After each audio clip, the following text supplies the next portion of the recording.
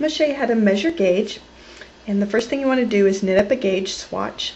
And I like to work the edges of my gauge swatch in garter stitch so that it lays nice and flat.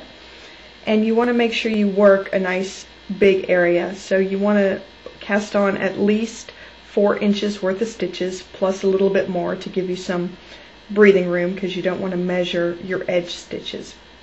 And then you want to treat your swatch just like you would treat your garment. So if you were going to wash it and block it, then you would want to do the same thing to your swatch so that it'll give you an accurate measurement.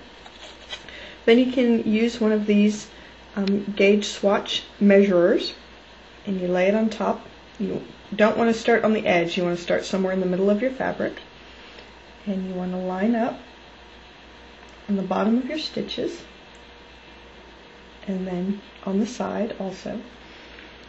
And then what you do is you count the number of stitches you have in this 2-inch section. So here we'd have 1, 2, 3, 4, 5, 6, 7, 8.5 stitches in that 2 inches.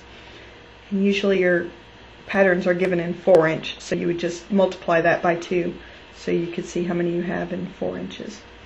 And then similarly for counting your rows, you just line up a row evenly over here and count 1, 2, 3, 4, 5, 6, 7, 8, 9, 10, about 10.5 stitches for your row.